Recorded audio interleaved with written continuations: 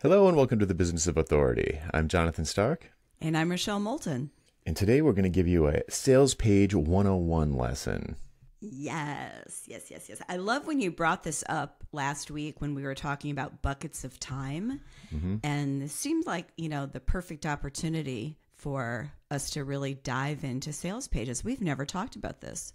Right. I don't think we've barely talked about copywriting really at all, or sales copywriting at least, but writing a sales page is a complete evergreen skill. It's so good to have that ability. And I know a lot of people, they'll burn days just staring at a page and just like vomiting up all of the things about how great their thing is and all the features and so forth. And they're just like, and they know something's wrong and they're mushing things around on a layout in WordPress. And it's just, and they show it to people and people are like, what is this? And you're just like, oh. So over the years, I have sort of cobbled together a basic format for a kind of like 80-20 rule, just the basics of a sales page from a bunch of different people, from Brennan Dunn, Amy Hoy, Sean D'Souza. I think Eric Davis gave me some input on it, and just tips I picked up from everyone from Pat Flynn to Dan Kennedy. And I have a page on my website called Building the Perfect Sales Page that shows you like the 9 sections of the bulk of the page is made up of these 9 sections. And the first 4 of them are the most important. So like the first 4 are like absolutely critical to get right, or very beneficial to get right. And then the ones after that, because they stop reading. If they don't get it right, they stop there. Exactly. But they're also the core piece. And it's the value proposition is wrapped up in those first 4 sections, really the first 3 sections. And then the fourth one is the first call to action. And then the remainder of the page is a little bit more in the persuasion category. It's things like social proof and reversing objections or addressing objections, and then another call to action, and then uniqueness, what's different about you, and then the urgency at the very end. So that's the way I do it. I find it's very easy for people to understand when they're first getting into trying to develop this skill. Now, but there are plenty of other ways to do it, and in fact, I think that's what makes it a little bit hard to write a good sales page, because when you find someone who's super advanced, like say Ramit, his page is like 2 miles long. You don't know what to emulate. You can't see the structure. It's kind of invisible. So I try to keep them. I tried to come up with something that was a very simple framework that people could kind of more or less drop, sort of brain dump into each section and then cobble that into something that will make sense, so that when someone comes to the page, they'll immediately know if this is something for them. They'll immediately know whether or not it's worth their time to keep reading the page. They can scan the page and get the gist and be like, oh yeah, I should really drill into this. And then they start, then and only then probably do they start reading the body copy. So this is tried and true, proven method, not invented by me, but perhaps a bit of a patchwork that I've pulled together. So this will be a little bit tricky to do in an audio only format. So we're considering doing a video version of this where I go through one of Rochelle's pages. Rochelle's volunteered to be a guinea pig. Yes. See, I don't just ask you guys to be the guinea pig. I'm willing to do it myself. Yeah. And I do these all the time in Ditcherville. People are always writing a new sales page and they want someone to review it. And it'd be impossible to do without video, to do an actual teardown without video, because you need to be able to see what I'm seeing and see where I'm scrolled in the page and where my mouse is and all of that. But I think we can walk through the big beats of this and at least give people an idea of whether or not they think this is for them. And if you want to click through to the links in the show notes to get the template, maybe watch the video if we do that, and see some examples that are not super advanced, like examples that stick to the format, so that you can see the template, and then you can also see a completed one and say like, oh, okay, I get it. So that's the plan. Yeah, I think it's easier when you can look at some that follow the template. Right. Okay. Well, if you are at your computer and you want to follow along from home, I'm going to be going through a page on my website that is called How to Build a Perfect Sales Page. I mentioned that already. It should be in the show notes. And if you can't find it, it's, I think, right on my homepage at jonathanstark.com. There's a link to it in the popular links section near the top. It's super easy to find. It's building-the-perfect-sales-page. Dash. Dash. I say that for the people who don't automatically think words have to be separated by a dash. All right, so let's go here and start with pain. Start with pain. Again, this is just one way to do it, but it's really it's 80-20 rule. Just follow this, don't mess with it, and you'll be fine. Once you get more advanced, you can flip sections around or take a different approach. But yes, section 1 is pain. So when you want someone to know immediately that you understand them. And by describing their pain, probably better than they can, or at least in a way that shocks them that you're aware of it, they're automatically going to be somewhat convinced or beginning to trust that you've got a solution to this thing because you've articulated the pain that to them is something they haven't even shared with anyone. They don't have anybody to talk to about it. And they're just like, oh yes, this is exactly what's going on. So it's their current state, basically. It's this thing that is an opportunity for improvement or something they've been wrestling with. It's the expensive problem. And in this section, you just sort of list out, sometimes I just say, sound familiar? Bullet point, pain, pain, pain, pain, pain.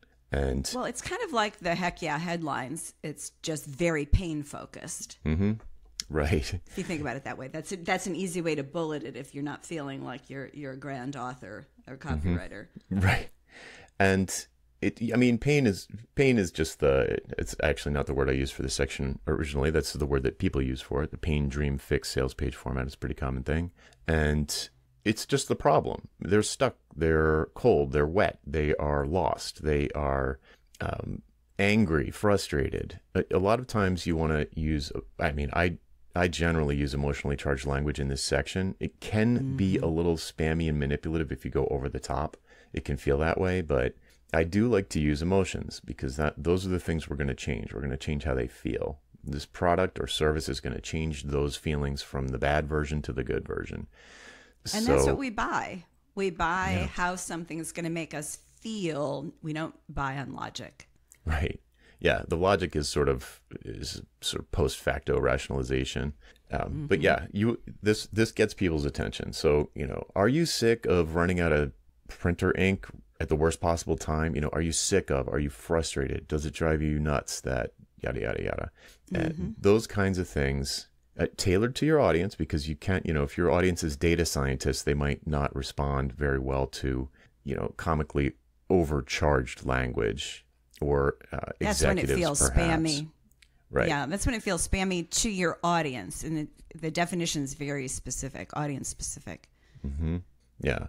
So the example that I use on the page is, you're cold and wet.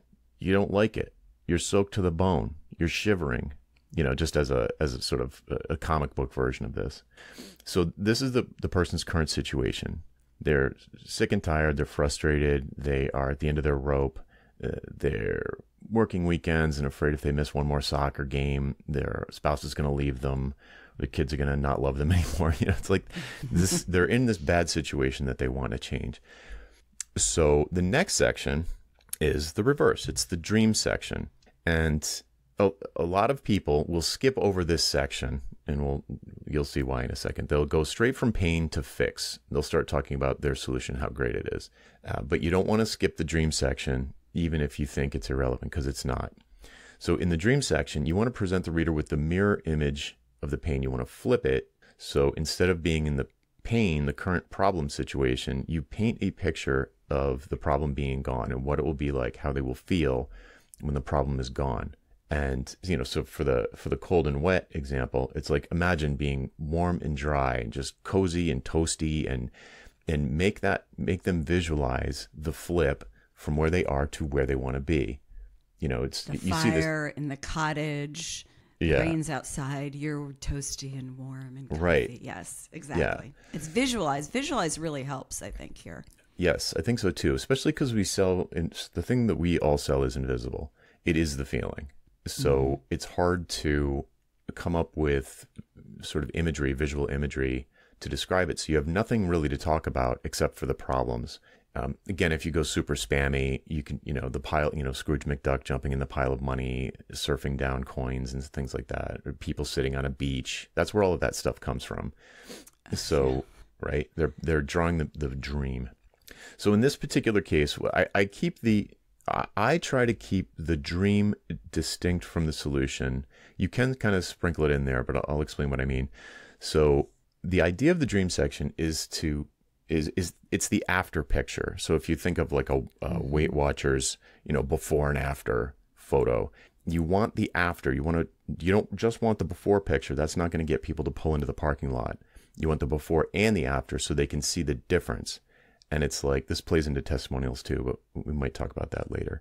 But in the dream section, you want to paint the picture of the desired future state of the ideal reader of this page.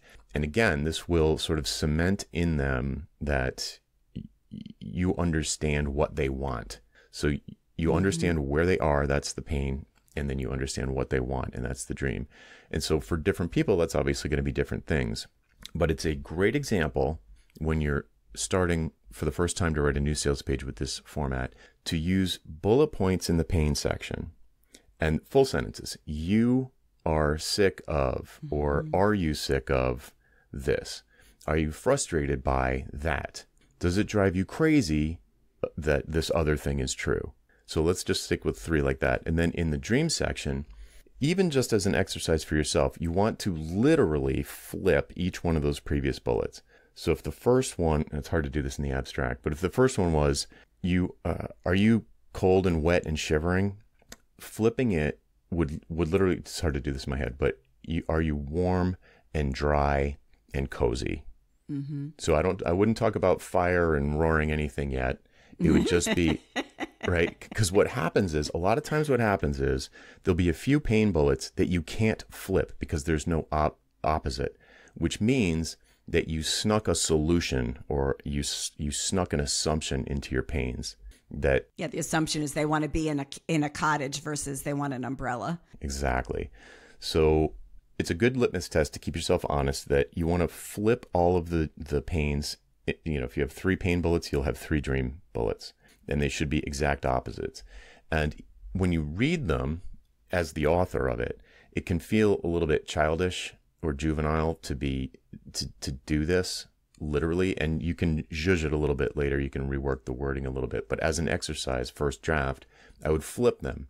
And the goal of the dream section is, by the time they get to the end of it, they're thinking, yeah, that all sounds great, but how do I do it? You want them to ask that, but how?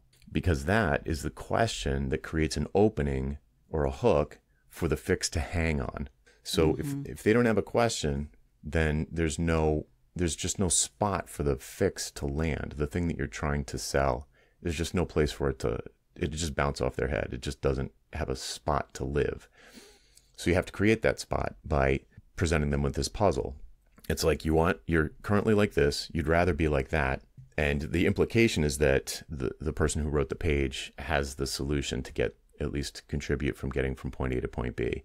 And then their brain is a little bit more open to the idea of like, okay, how is this supposed to work? Like what? And then they can start reading about the fix in section 3. This is your offer. I want to interrupt here for a second, but we can defer this till later if you'd like. Mm-hmm. I always have trouble with the pain in the dream. Mm-hmm. And I think it's, especially for my mastermind where it's an existential problem, it's that they're not achieving all that they can. Mm-hmm. So it's not this daily pain. They're making revenue. They're doing well by any definition, but they know they can do better. So and part of it is my personality naturally, is I want people to see the nirvana, the dream. Yep. So one of the things I've done many times is I've started with the dream, and it doesn't work as easily for the reasons that you just said, right? You're not leading into that hook, but I'll throw that out there for anybody else who's had that same challenge. Yeah, there are a million ways to do a page like this, and that way is a very common variation.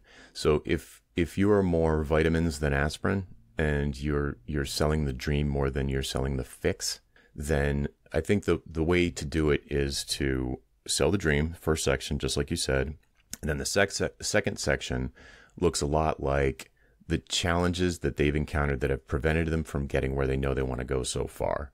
So it's like, you want to be able to retire wealthy, and you do some more dream in there. And then it's like, but life comes up and things happen and you haven't been able to sock away that cash. And, you don't want to live a life where you can't afford a latte and all of these challenges that have prevented them from reaching the dream. That's a very common variation. So instead of pain dream, I would call that one like dream obstacles. Section 2 would be like obstacles, the things that they've tried that have failed. Challenges. Mm-hmm. Yeah. Okay. So another thing to point out about either one of those variations, the pain dream or dream challenges or dream blockers, is you really want to use language that you literally heard verbatim from ideal buyers. So, we've talked about listening tours in the past. It's easy to make this stuff up, but there's something magic that happens when you use the words they used. And yes. And it is just, people would just email me and be like, I was laughing as I read down this page. It was, you had my ticket. Like, I get that one all the time. It's like, yeah. oh, you got my ticket. You were in my head. Yeah, get out of my head. That's another one I get. Mm-hmm. And it's not, I'm not in their head, but I was in someone who has a similar situation shared their language with me, and it really seems to make a huge difference. It feels more real. It feels less generic. It pops off the page more. It's more crispy, sometimes I say. Mm-hmm. It just feels real. Cool. Okay, so now if you've got them past the second section, either format, dream first or dream second, they're going to be, and they're still reading or they're still on the page, they're going to be wondering how. So that they've seen enough to know that, well, this is worth my time to read a little bit more. And that's where the fix comes in. So it's like, oh, are you cold and wet? Imagine being warm and dry. And then the fix could be a million things. It's like, what's the difference? It could be an umbrella, it could be a taxi, it could be a cozy hotel bar with a fireplace. It could be a lot of different things. And this will be true for you too. If whatever you sell, there are alternatives, and I wouldn't even say competitors yet. There are alternatives. They could solve this problem probably in at least 3 ways, maybe a dozen ways, depending on how much they want to spend, how much time they want to invest, how important it is to them, how urgent it is, how much assistance they want. There's a lot of different things going on. So that now they're like, okay, I would like that dream. I do have this pain, and let me see if this fix maps into my reality in a way that I could perhaps take advantage of it. Of course, price is a big factor here too. Mm-hmm.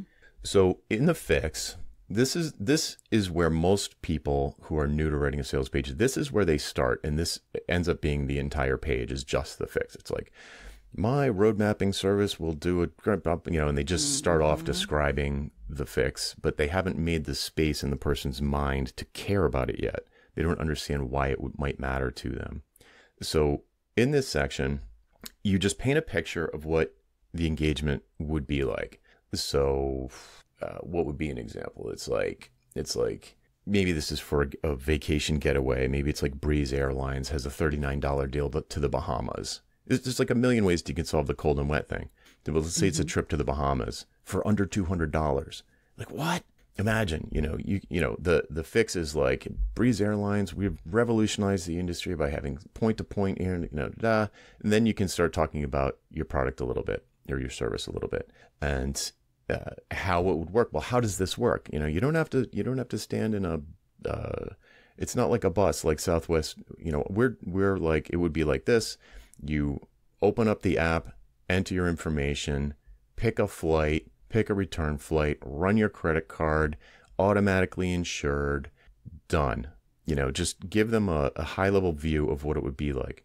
So for a consulting engagement or something like that, let me pick something real so I'm not just riffing. But why don't you pick a productized service? I think, we've got a lot of those, maybe like a strategy session or a series of strategy sessions for a particular outcome. Right. Yeah. I think my coaching page is private coaching page is it's pretty long. It's on the long side, but it follows the format.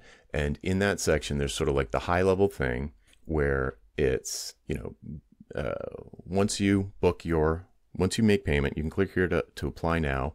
Then we'll do a meet and greet on Zoom.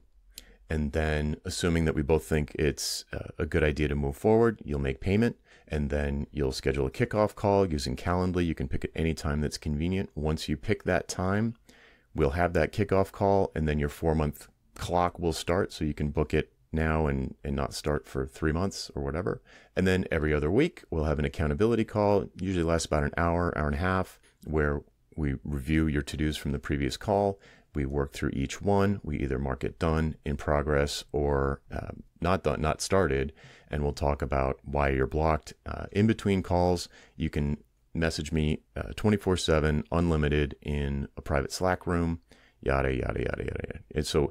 And just describe the details. This is the thing that people usually want to talk about when they're writing a sales page.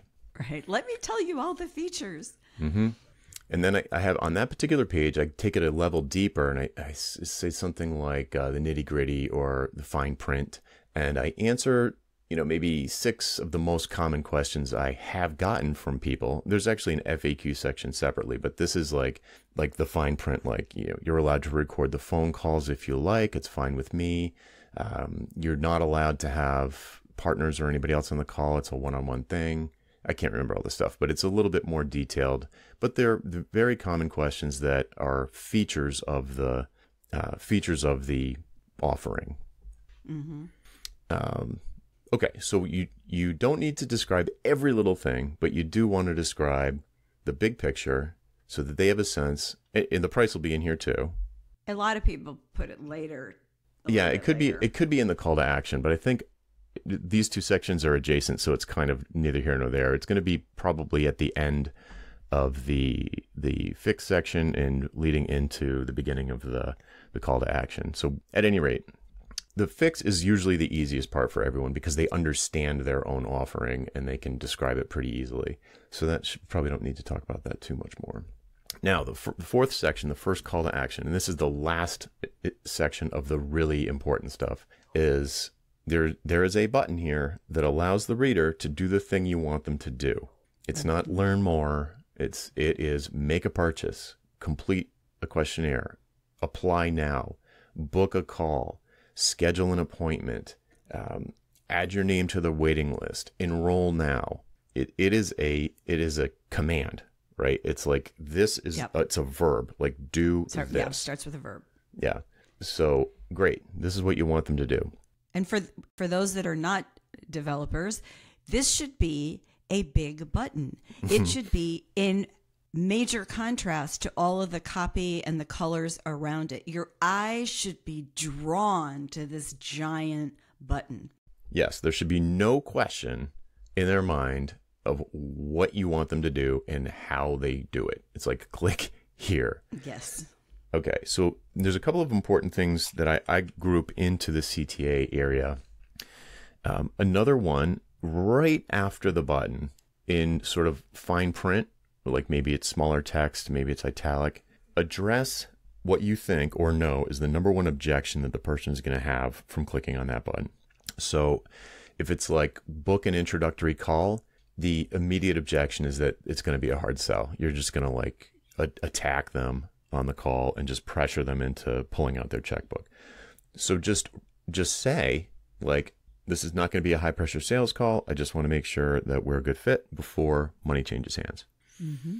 And, or for an email, you see these all the time on email opt-ins, which is essentially a kind of sales page where it says, don't worry, I hate spam too. I'll never share your email address with anyone. I'll only send you what I told you I'd send you, that kind of thing. If it is a direct purchase, or I think on Ditcherville, the membership community, which is a subscription, it would say something. I think it says, "Don't worry, you can cancel at any time, and your credit card won't be charged again." So it's just whatever is the fear going through their mind as their mouse is hovering over that button. Just put the thing that is going to reverse the objection that is going to make them delay and procrastinate and forget to come back and all of that. one more thing that I love adding when you can do it right after that, some kind of guarantees, whether it's satisfaction guarantee or money back guarantee, or it depends on, we could do an entire phone call or entire episode on types of guarantees depending on what the service is. Actually, I'm making a note. That's a good follow-up, actually. Yeah. Yeah. Because there's lots of different kinds of guarantees. You're not going to give a 100% money back guarantee on a 12-month project, but you can give a 100% money back guarantee on a $49 ebook, or money back guarantee. But you can, like I said, you can give satisfaction guarantees or big smile guarantee, whatever the thing is that you are willing to commit to correct a situation where the client is not happy.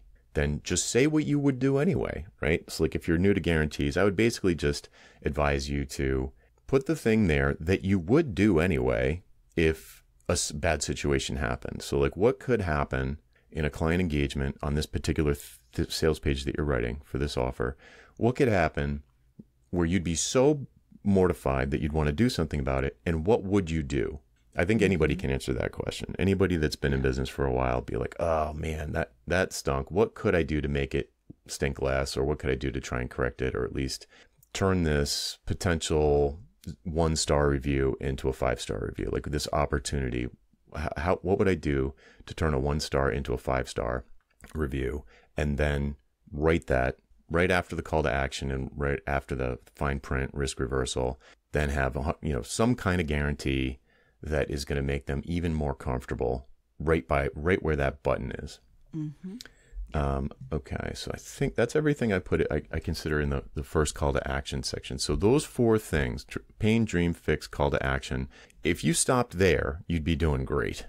That's a great place to start. Most of my sales pages start off like that, and then I think about it. I kind of percolate on these things, but that's the beginning, and then I would move on to future sections, one of which is the second call to action, which you can literally copy paste from the first one. So that's almost like a gimme. Cool. I feel like I'm motor mouthing here. Like, any questions or observations? Well, yeah. Well, I'm letting you because this is an interesting thing for people to look at, and I kind of want to follow the flow of all of this. And I think the key here is when you get to this point, the first call to action is like, if you do all of this for something that's brand new, because we're going to talk about social proof in a second, if you've already got an audience, you're hitting on their pain, you've designed the kind of solution that your kind of people are looking for, the solution matches the pain and the dream, you're golden. Yeah. I mean, it's why I think it's challenging when you do especially when you do your first sales page, whether it's a product or service or productized service, is you look at all these fabulous pages by the big names in the field, and you're like, oh my God, they've got 47 smiling, happy faces on here that are famous. Like, I don't have that, or it's only a page. It's not 12 pages of copy. Right. It's like it's 1 scroll or 3 scrolls instead of 10 or 15 scrolls. Like a Ramit Sethi scroll is gonna, your wrist is gonna get sore. So right. I think the key here is to just really get comfortable with these first 4 pieces, and then everything else is gravy. Yeah, totally agree. It's so you get these right and you're in good shape. Okay, so then moving on from there. The rest of the stuff, let me see. The rest of the stuff is nudging. It is helping them feel less risk in the transaction. Whatever the call to action is, it might not be a transaction. It might be an apply now or book a free 15-minute call. But you're asking them to give you something, at least their email address, maybe their time. You're asking them to expose themselves, to be a little bit vulnerable. So the rest of the page is really about making them feel like it's a safe bet. Like, you're not going to waste their time. You're not going to spam them. You're not going to waste their money. So right after the first call to action, with that wonderful 100% money back guarantee that you're going to put in there, comes the social proof. So like the smiling faces of people who have just been transformed in the way that you promised above, that will resonate with the ideal reader of the page. So there's a companion page on my website called Building the Perfect Testimonial that you can go through that will give you a framework, a literal step-by-step guide with two or three templates of how to reach back to your past clients and get testimonials, but that are meaningful, business-oriented testimonials and not just like, she's great, Yeah. So there's that. But what do you do if you don't have past clients, or you don't have past clients for this particular product or offer because it's brand new? Some things you can do are in the social proof section. If you have I don't love this, but you can do it, I think it's fair, is to, if you have testimonials for, let's say, a different package of this same expertise, you might be able to find testimonials that will fit here. So instead, that are more about you and your ability to create transformations in your clients' lives, and not about this particular packaging of it. So it's what's an example? So if I created a crash course in ditching hourly billing, or a workshop in ditching hourly billing, or I'll just use podcast challenge as an example. So here I am, a podcast challenge, and like then I would perhaps have testimonials about the podcast that I've created. Again, I don't love this. It's not great, but it's not ideal. It's not ideal, but it's better than nothing. If you've got a bunch of examples of people, it's like, oh my God, your podcast changed my life. It's the first thing I look for on Monday morning with my coffee. At least something to indicate that other people believe that what you do is good, it's effective, and in theory, then you could teach it. Obviously, it'd be better if once you run the course a few times or run the thing a few times, you get testimonials about this specific packaging of your expertise. That's better, but it's you usually don't have those at first. Although I do sometimes recommend, especially with productized services, that you get 3 beta testers, 3 beta clients or customers, run them through it pro bono in exchange for feedback on the marketing, the sales page, the delivery, the pricing, and if you loved it, maybe you could give me a testimonial. So you could launch after a beta with 3 clients. You could launch with 3 glowing testimonials on your first public version of the sales page. But a lot of times you don't have to do that. I mean, if you're starting from scratch, you might need to. But if you've been delivering a service for a while and you're productizing aspects of it, you probably don't need to go through that exercise of doing 3 freebies. But right. I think the other thing, though, is that I just want to caution, sometimes people get really lazy with their website. You're not a developer. You have to hire somebody to come in and change it. So you might go ahead and do something like Jonathan suggested on the podcast style testimonial, but you don't want to leave that up forever. That's got to be something that you're looking at as a placeholder until you get actual testimonials from the thing that you're selling on this page. 100%. Yes. It's a placeholder. That's a great way to put it. Other things you can put in here on the social proof section, number 5, are depending on the service, could be things like client logos, case studies, trusted by or as seen in Forbes, blah, blah, blah. So social proof, it's really a third-party validation. So like, spoke at these big conferences. So it's like, you basically say, notice we haven't talked about you. There's no part of this page yet that talks about you yet. It hasn't come up yet. The fix doesn't talk about you. The fix talks about the product or the service. It's not. So we're getting to the point where in the page now we're to the middle of the page. We're halfway down, and all of a sudden it's like, Jonathan transformed my business by teaching me one thing about proposals or something like that. Or it's back when I was doing sort of big ticket consulting, it was the logo ribbon. It was just a wall of logos, Staples, whatever, HP, Time Magazine, stuff like that. So it's like, geez, somebody else trusted this person, and they're at least happy enough with the outcome that they're not suing them to take the logo off their website. So social proof means third-party validation. I suppose it could be, if this was a page for a book, it could be your reviews from Amazon. It could, like 45,000 5-star reviews. It's other people saying this person is good at what they're doing. Or your blurbs, if it's a book. Yep. Yeah, that's another great example. Cool. Okay, so this particular area does evolve quite a bit at the beginning, as Rochelle pointed out. It can, as you start making sales, this part you could keep coming back and making better and better and better over time for sure. And do not be shy about this. I mean, I think there's a lot of times, especially first timers with a sales page, are kind of reluctant to beef this up. It feels like bragging, and your mom told you you shouldn't brag. This is a great opportunity to do that because you're not bragging. Other people are singing your praises. So don't be shy about including this. Right.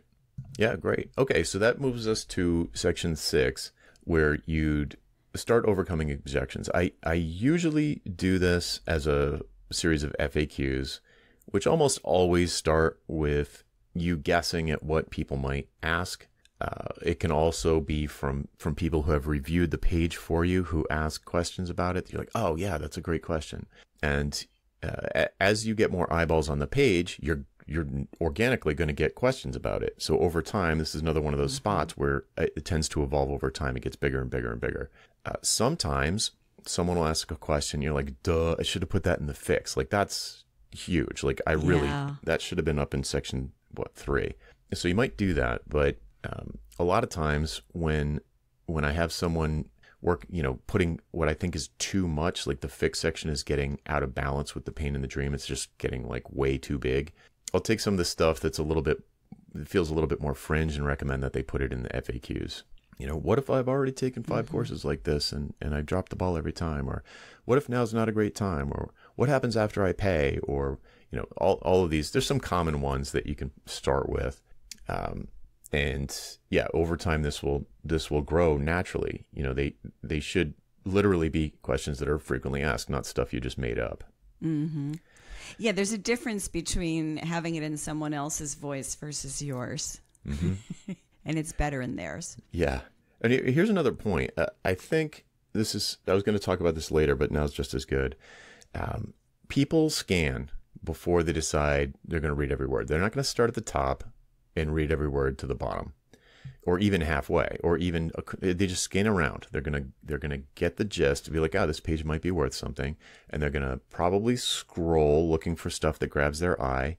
And I want to talk about this at the end with regard to headlines for each section, but in this case, it's perfectly fine to repeat yourself in the FAQs. So even though it's in the fix, you might want to say in the FAQs, some eye-catching question, what happens after I pay? Like, you probably described that up in the fix section or in the call to action section, but it's okay to repeat it because people aren't going to read every word. And the longer the page gets, the fewer the words are probably going to read. So, or at least percentage-wise. Plus, I think when I read a sales page as, an interested potential buyer, I tend to go to the FAQ thing because it's like there's a lot of stuff there. I do exactly what you described, where I'll scroll through it, and then I want to see, if it's not FAQ, it'll be something similar. I want to kind of see, like, what's the nitty-gritty here. And so, yeah, I think repeating helps. Even if somebody reads it all, they're still not going to remember that you said it, three scrolls above. Right. Yeah. So some classic ones in here would be, I listed a few. Another one is there a money back guarantee? There's a bunch. I mean, you can go to any sales page on my site and you can get inspiration for it. I actually try to follow this format on every page because I know people are going to, try and use it's like to give people something to copy.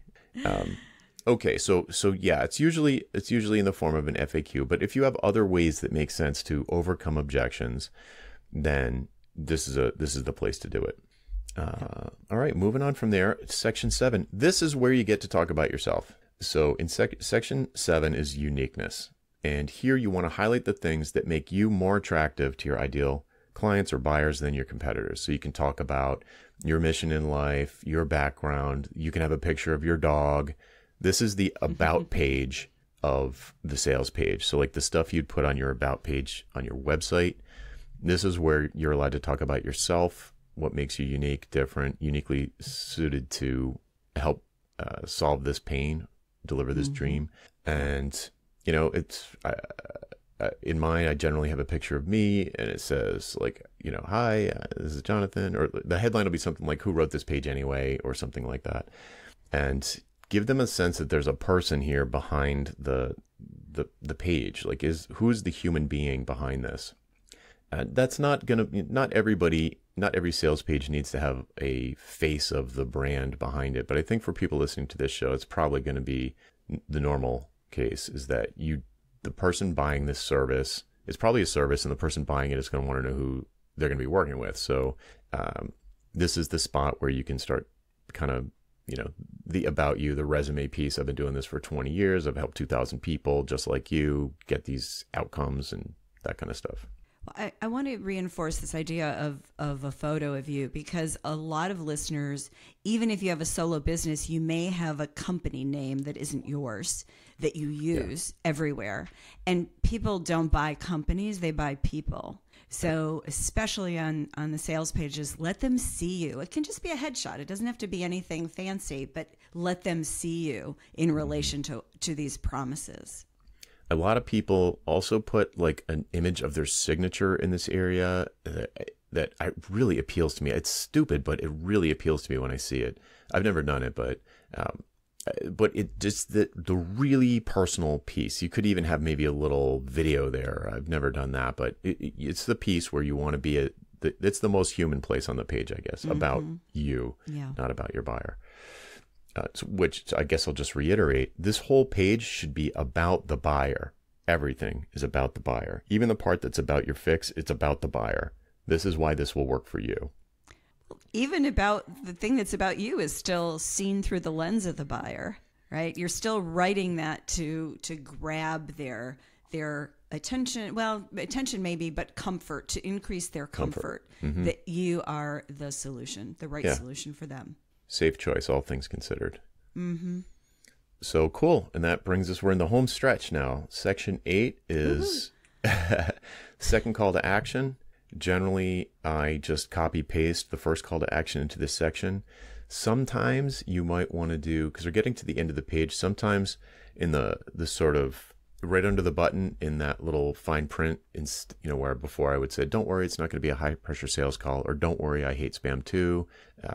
You might alter that in the second call to action and include something instead, like not ready to book a call or not ready to sign up for my list. Click here to browse the archive, or click here to join my mailing list, like a secondary fallback call to action.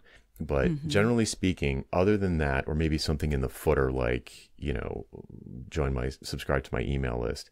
You don't want any other calls to action on this page. You want big button. You want every button that's on the page. You can put more than 2, but you want the buttons to have the same label, the same color, and super clear what's going to happen if you click on that button. So usually I just copy paste them and they're exactly the same. Yeah. You want that continuity so that it's very subtle, but it's reinforcing the trust that this is the same offer, it's the same button, it's the same person, it's the same price. Yeah. When I see pages where there's like a million links everywhere, I just have this almost cartoon version of my mind of like someone sitting at a computer with like question marks flying around their head. Like, you don't want any question marks. You want 0 question marks. Like, what happens when I click on this? Or like, is this button, this button has a different label. Instead of apply now, it says submit or subscribe, or it's like, wait, what is this? On that, while we're talking about it, it's not specific to this section, but while we're talking about it, on a sales page, you want the person on this page to do exactly one thing, and that thing is click on your call to action. Do not link out to 10 blog posts. Do not link out to YouTube, your YouTube channel. Yeah. Ideally, do not have navigation. They got to the page you want them at. There is one thing you want them to do. If you have not yet built up the trust, then they're going to bounce. And if you've got links to other stuff, you're just giving them an opportunity to, resist. Just be like, procrastinate. I'll browse the blog for a while. You're not giving them a clear path. And most of us, if we're not 100% engaged and you see a little headline that looks like it might be interesting, like when I read the New York Times in the app, and there's like 4 other articles like this, and I look at the headline and go, ooh. So I don't finish the article I'm reading. I go click on the next one. Yeah. right? And then I wind up not finishing that one either, which says more about me than the New York Times. But that's what you want to do. You want to design the path that you want your people to follow. Mm-hmm. What do you want them to do? And in this case, it's a sales page. You want them to pull the trigger. So don't give them any other place to go. Yep. And there's another interesting point to bring up here, I think, which is that if they got to this page and they don't trust you enough to make this purchase yet, you're not gonna change that in this visit. Mm-hmm. So there's no reason to build up if they got to this page, they either have enough trust or they don't. And giving them an easy out is not going to help, because people will say, well, maybe they're not ready to buy. But if they read a few of my blog posts, then they will. Then that's not going to happen. No, not this time. No, not this time. They're going to see you in social media again, and they'll be like, or they're going to see something on the mailing list and be like, I really should sign up for that podcasting course, because the trust is built up over time. And then when they get to the page, the trust is either enough or it's not enough. The other thing that is going to create trust in the moment is the pieces of the page that are about them. So basically everything. So that if you nail the pain and you nail the dream and you nail the fix, and they've never heard of you before and the price is right, they'll still buy. But don't link out to your blog, and for crying out loud, don't link to your social media or your YouTube channel or any of that. That's where they came from. You don't want to send them back. Well, and the other thing that happens, especially if somebody's relatively new on your list, or they just found you, is maybe they go through this and they look at it and they go, boy, that's pretty interesting, but I'm not sure yet. Maybe it's the price, maybe it's you, maybe it's the fix. I'm just not sure. But I'm interested in this. And so they don't buy this time, and then you sell it again. Mm-hmm. And the second time, they're on your list, they get the link and they go, maybe I'm ready this time. Or maybe not. Maybe they're still, but you're building trust with this sales page, because probably the second time you do it, you have maybe your language is tighter, you have more focused FAQs, the person's situation has changed a little bit.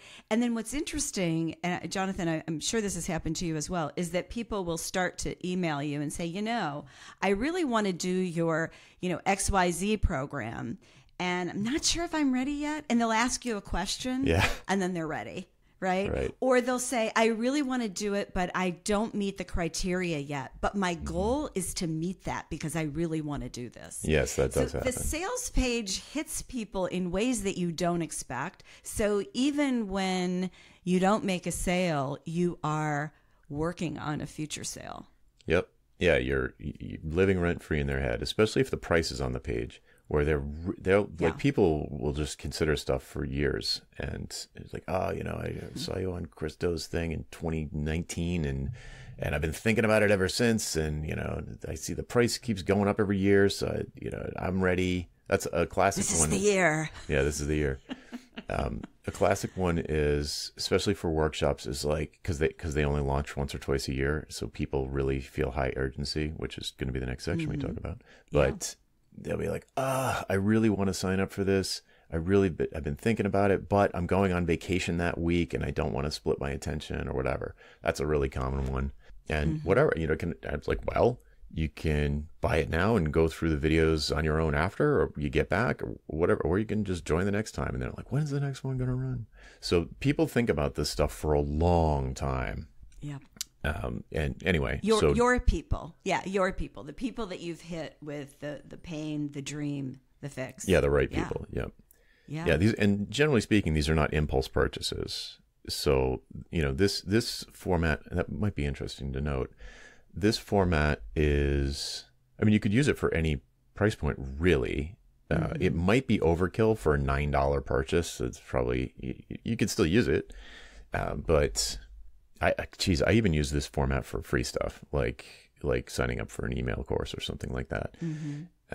But anyway, we do have one final section 9, and that is urgency.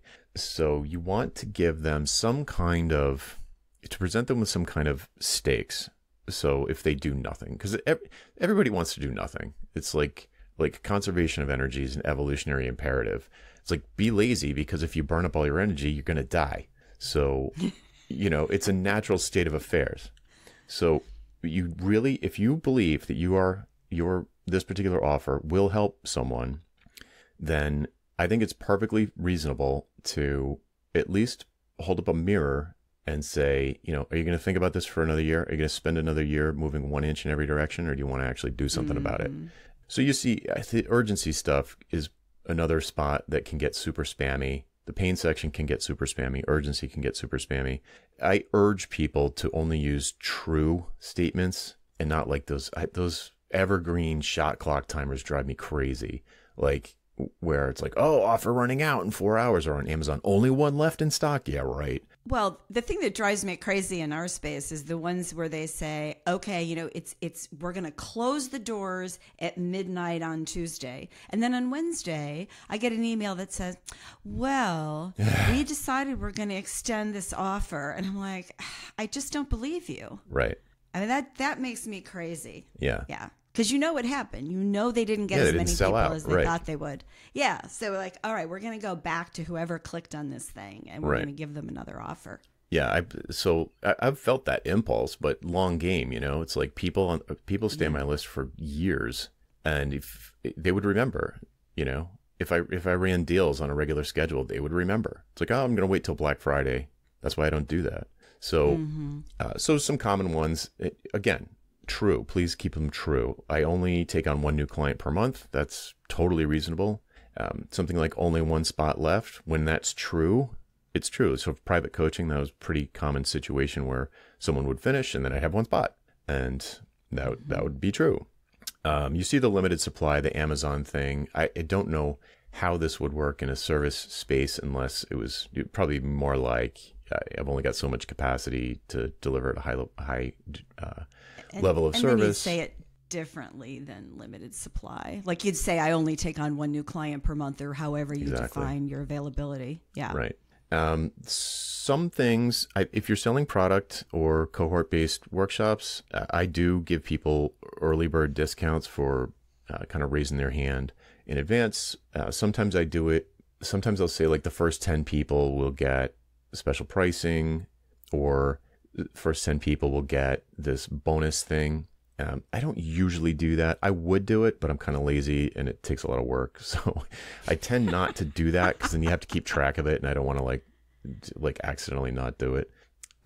Or the common one, and this is real, like registration closes at midnight on date. That every single one of my workshops has that, because like the train leaves the station on Monday at 9. So, I let people register up until the end of the first lesson. So if I do like a 5-day challenge that starts Monday, runs through Friday, I leave registration open until midnight on the Monday, mostly for time zone reasons, because I get tons of people from New Zealand and all over the place. And I just end up getting all these emails like, oh, I missed the deadline. Like, is it too late? And well, it's that day difference with Australia and New Zealand. It gets tricky. Yeah, it gets weird. So sale ends on date, and that brings us to the end of the Sales Page 101 tour de force. Well, I want to hit on something that you sort of tossed off, but I think it's worth talking about just a little bit more. And that is, you said your offer will help someone. And I think that's the mindset that's really important to have with this, is that you're doing this to help somebody, to get a specific result. And so it's okay to sell. It is better than okay. It is, if you don't sell, you're denying people the opportunity to be better than they were before they experience this thing. So just, this is not the time for false modesty. This is the time to, you're focusing on your client, your potential buyer, but it's really about the impact that your offer will make. And if you don't let them know about it, they're not going to be helped. They're not going to know about it, right? And this is not an email you send to someone. Someone is on your page reading it, which means that they're interested. So if they get past the top, they are interested. All right, so let's just do let's wrap up on this one final thing, which you will see in the examples that we haven't talked about yet. So if you go and click on any of the links in the show notes, you'll see that once you've got these sections done, or at least the first 4, and you're feeling pretty confident. You've showed it to a few people, and you're like, all right, say it back to me. What is this thing? And they're describing it appropriately. You're like, okay, the message is getting across. I do a kind of summary at the top, above the fold, in the hero section, whatever you want to call it, that's like the name of the thing, a 2-line description, a 1-sentence, maybe 12-word description of what it is, and then the benefits and a call to action right there at the top. So if someone is coming to the page ready to buy, they already know, they've heard of it before, or that someone told them about it or shared a link, immediately in the first 5 seconds, they know what it is and how to buy it.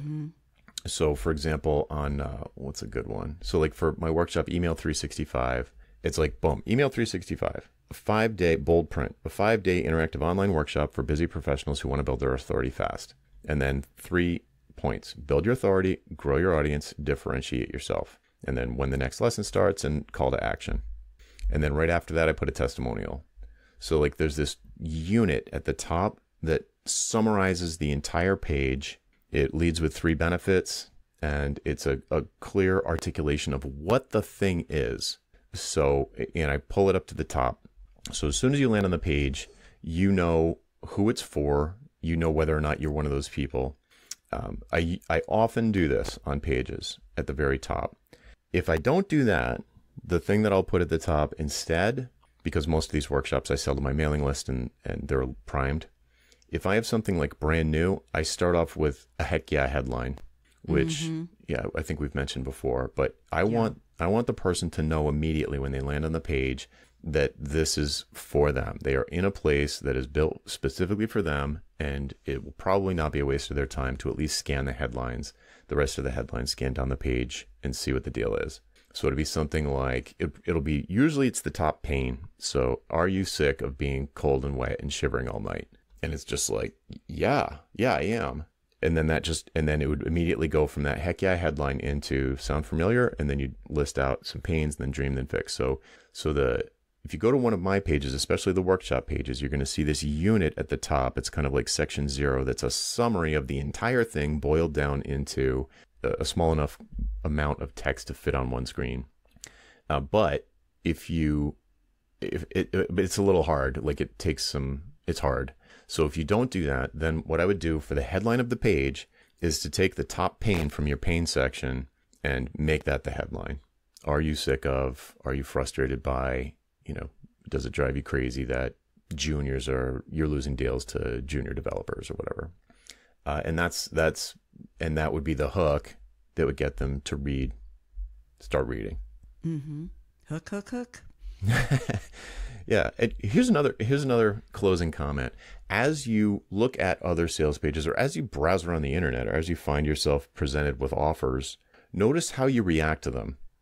So I think you'll notice, especially if you're on like an Instagram, really anywhere that has paid ads, you're going to notice a lot of these things, especially heck yeah headlines and naming the pain. It's everywhere. Like you'll start seeing it everywhere. If you listen to the radio, almost every single ad starts with a heck yeah question. Have you been injured in an accident? Right? All the time. The best billboard I ever saw, it just said hungry and then McDonald's logo, next exit. They're not trying to convince you to be hungry. They just say, are you hungry? They didn't say, are you hungry? It's just hungry, question mark. Greatest. Yeah. Yeah. And that's the other thing is that, we talked about how some of these really successful sales pages are just so long. When you're writing your first one, short isn't bad. If every word matters and there's no fluff, and I say fluff, you still have to work on the emotion because I think that's important. But it's amazing what you can do, that you can do as much with a few words as you can with many. Mm-hmm. Yeah. Well, hopefully this has been kind of a marathon. Hopefully people find it useful. As always, you know how to get in touch with us. If you have follow-up questions or ideas for a follow-up episode, that would be fabulous. But we should probably wrap it up for this week. I think we should. Oh, I said should. I think we must. Cool. All right, folks, that's it for this week. I'm Jonathan Stark. And I'm Rochelle Moulton. And we hope you join us again next time for The Business of Authority. Bye. Bye-bye.